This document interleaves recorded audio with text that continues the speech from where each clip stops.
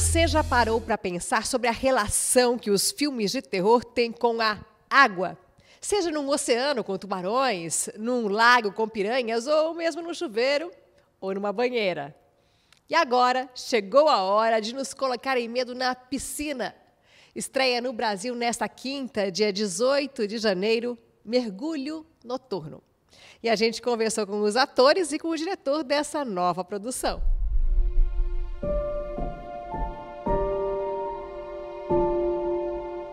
A tão sonhada casa virou realidade.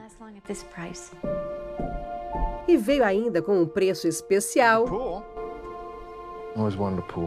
e com piscina. Tudo perfeito? Marco. Hello.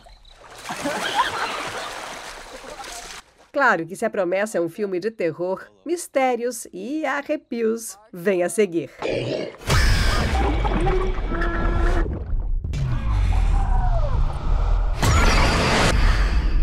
Basta o primeiro mergulho no início do filme para saber para onde vai essa história. Mas deixemos os mistérios em aberto para conhecer um pouco mais das personagens e das inspirações dos atores. White Russell e Carrie Condon. Eles interpretam o casal que muda com os filhos para essa nova casa. I suppose my sister, I think I drew on a little bit because my sister has kids and is married and, you know, has put a lot of her life into taking care of her family, and I think I like that idea of like that the hero of a film isn't really like, you know, seen as this amazingly strong person or whatever. It's just a regular person, a regular mother who, like, you know, kind of gave up her whole life to take care of her kids and let her husband have a career. So it was that, and then the swimming part. I was just a good swimmer, and so I wanted to do that. About you? Sort of myself in a way. I had been an athlete, and so I'd gone through the pain of not being able to play anymore because of injury. So there was that to draw on. I had family members who played professional baseball, and so that part of the character, at least the origin of the character, was a place to draw on. And then as it went through, it just became kind of building upon things that we had been doing in the story, and less like building on somebody that I had known. But yeah, sort of like that. My kids have seen things, and I'm worried something is happening to my husband. Carrie nos conta que as filmagens começaram um dia após a festa do Oscar do ano passado, quando foi indicada como atriz coadjuvante pelo papel em Os Banshees de Inisherin. A atriz nos revelou que nem teve tempo de descansar, voltou ao set para um gênero do qual não é muito familiar e confessou até ter medo de assistir. Because initially I met Jason Blum for this part, and I remember saying, like, I don't think I'm the right person for this job. Like, I've not really done horror, and I'm not like a big horror person. I don't watch horror. I live alone, so I'm like, I don't put on horror movies, and I'm on my own. Sounds like a horror movie. Doesn't it?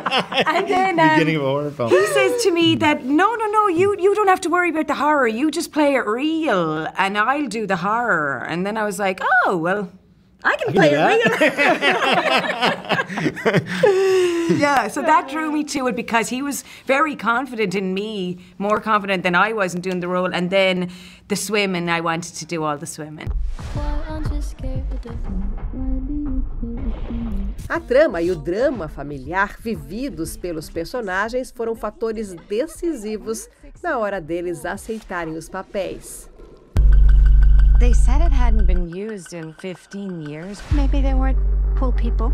That it's grounded in reality. I like that it's not like furniture isn't moving around the house, and that, like, you know, there aren't like little dolls that show up out of nowhere, and there isn't some, like, you know, magic kind of element to it that seems so unrealistic or is grounded in something so unrealistic that the actual drama is grounded in, if it's a family drama set against a, you know, evil swimming pool.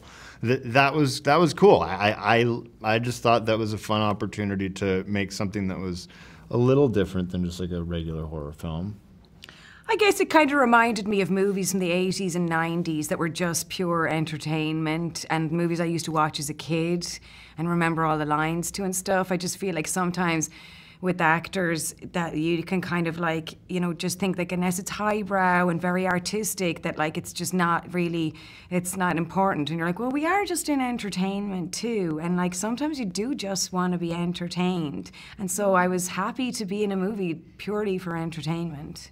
Quando conversamos com os atores, White Russell tinha acabado de voltar do Brasil e até brincou. Disse que filme de terror é o trânsito de São Paulo. It is the worst traffic you've ever been in your life. Worse than Los Angeles. I was just going to say. Oh, it's wild. Oh, no. Oh, it takes the cake. It's unbelievable, but it's an amazing place. Yeah. Just You went can't get anywhere. there for the Comic Con? Yeah. Ah, how was that? It was fun. It was cool. It was wild. It was crazy. Brazilian fans are enthusiastic. It was awesome. First time in Brazil? Yep, first time ever. My brother is fluent in Portuguese. Oh, really? Yeah, he like, goes down there and translates. Wow, it's amazing. Now you have to go. I know. Okay, and tell me, did you go to any pool in Brazil? I stay away from all pools after I shot this film. I'll never go in another I'm film. the opposite. I love finding pools everywhere. I love swimming. Still now, after the movie? Yeah, come on. It's like I love swimming. It's so nice and relaxing. Assim como em vários outros filmes do gênero, o diretor aproveitou para fazer homenagens a tantas outras produções que o inspiraram durante a vida. If you've seen Jaws, there's a bunch of little Jaws Easter eggs and references. So it sounds like you've been watching closely. You caught them, yeah. Because Jaws was a huge influence on Night Swim. It was the seeing Jaws when I was a kid, and then being in the swimming pool at night, and feeling like I was convinced that shark was beneath me, rising up through the dark water in the depths. Even though I knew it didn't make sense, it just in my mind as a kid, my imagination running wild was, you know, I felt like that shark was there. So I wanted to capture what Jaws did for the ocean, we're trying to do for the swimming pool. And a lot of our stuff was like, how do we make the pool feel as big and scary and mysterious as the ocean does in Jaws? So.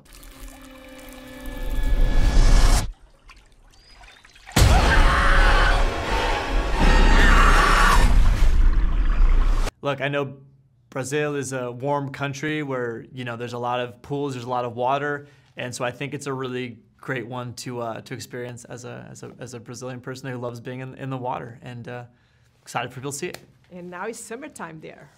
Perfect! Perfect summer movie! All right. Yes. Hello, Brazil. So happy to be speaking to you. Love the passion for movies and culture, and very excited to be talking to you.